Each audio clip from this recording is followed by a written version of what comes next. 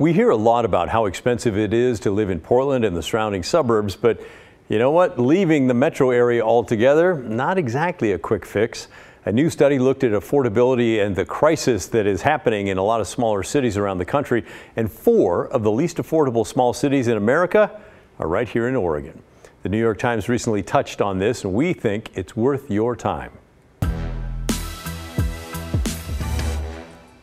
LendingTree looked at cities with a population between 10,000 and 50,000 people. They call them micropolitan areas.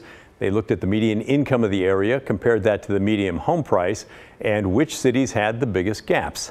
Out of the 20 least affordable towns of that size, 4 are right here in Oregon.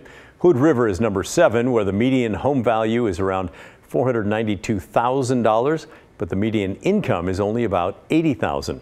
Astoria is number 10 with homes around $407,000 and a median income of $68,000.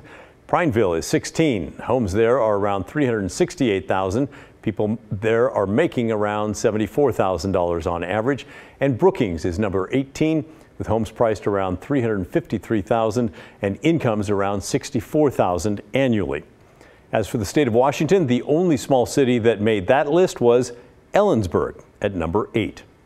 The vast majority of the most expensive towns are in the West. Only 4 of the top 20 are actually east of the Mississippi River. There's a few factors that go into why a town can get so expensive, according to LendingTree.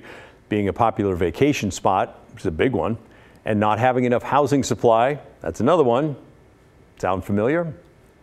If you want to check out which other cities made the list, you can read the article now on the New York Times. It's called "Where Are America's Most Expensive Towns?" They also link to the full LendingTree study if you'd like to take a closer look at that as well. And we checked it. We don't think it's behind a paywall.